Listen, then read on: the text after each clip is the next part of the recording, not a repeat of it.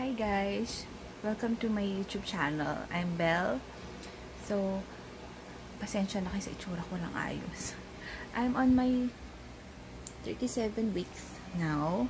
And gusto ko lang i-share sa inyo yung kung ano yung nasa loob ng maternity bag ko.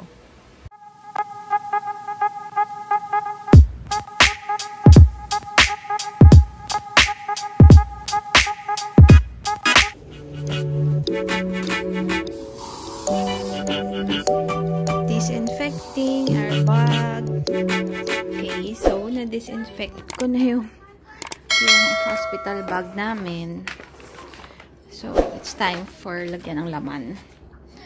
First, yung mga naplanchang mga damit ng baby.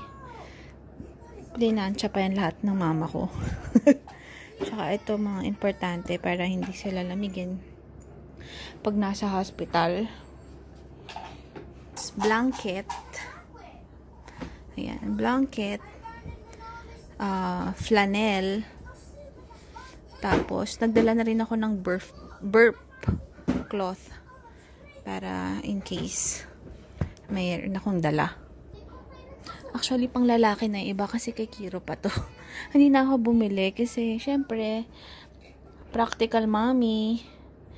So, pwede pa naman silang lahat. Wala lang masyadong pink. Neutral colors na lang yung mga kinuha ko para kay baby. So, ayan na yung mga na-prepare ko. Based on experience.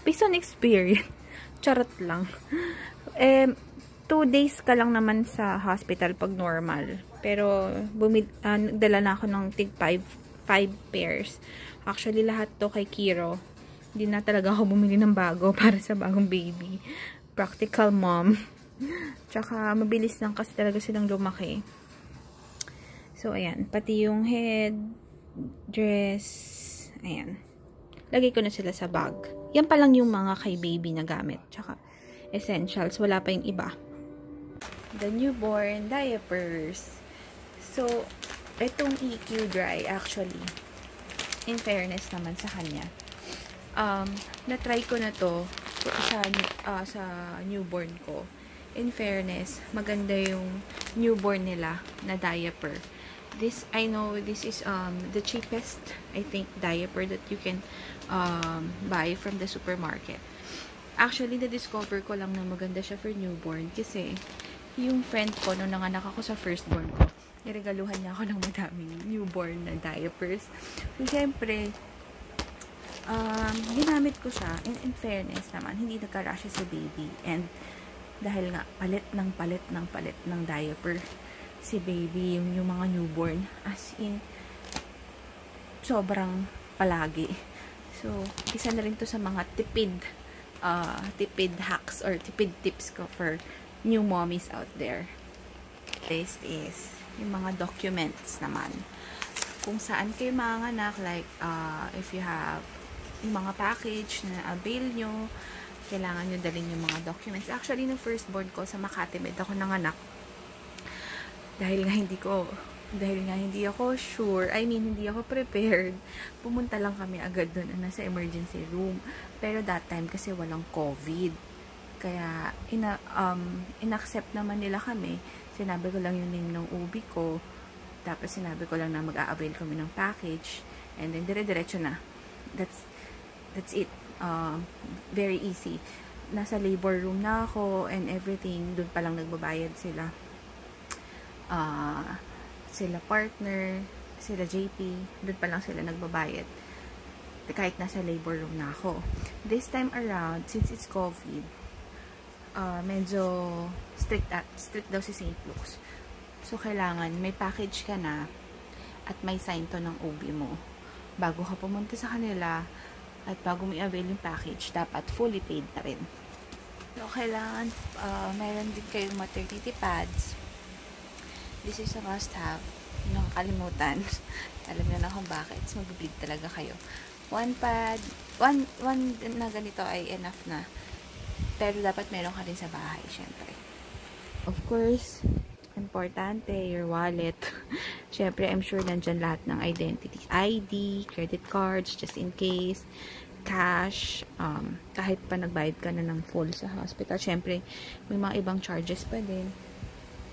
Of course, earphones, kung medyo bored ka na, chargers, nakalimutan. Ayan. Another one na I think na dapat meron ako. For me, Pero I think it's for all the moms out there na manganganak or syempre self-care din.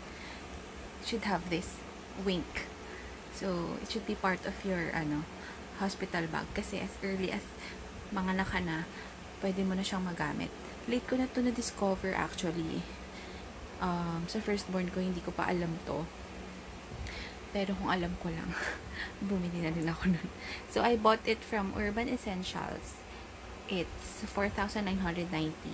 You can check yung mga reviews doon sa page nila or sa Instagram page nila. Magaganda yung reviews, in fairness. So, it will help you a lot, lalo na daw kapag cesarean. Kasi, yung pain is malelesen. Dahil, hospital grade yung tela. Parang, yung sa stockings na therapeutic, ganun. Para siyang ganun yung tela for me. So, yung mga iba pang mga non-essentials na dadalhin ko sa hospital is, syempre, I always bring Lucas Papa with me. Kahit saan kayong punta, ginagamit ko siya all around. All around. Hindi, yung mga rashes, mga insect bites, lahat. For me and for baby.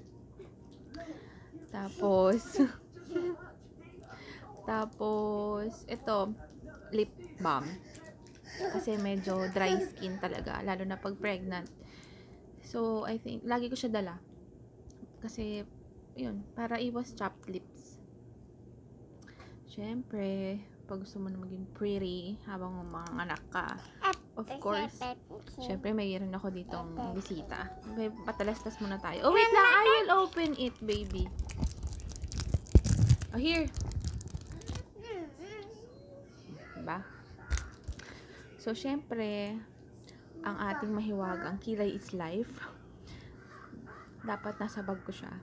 At saka, konting tint, syempre, para pag photo ops, after mga anak, medyo, hindi ka naman masyadong pale, at medyo pretty ka, charing. Syempre, artista lang ba pwede maging pretty? So, yan, konti lang naman yung mga must-haves ko sa maternity bags. So, the next time na i-vlog ko is yung panganganak ko na, kung ano experience ko.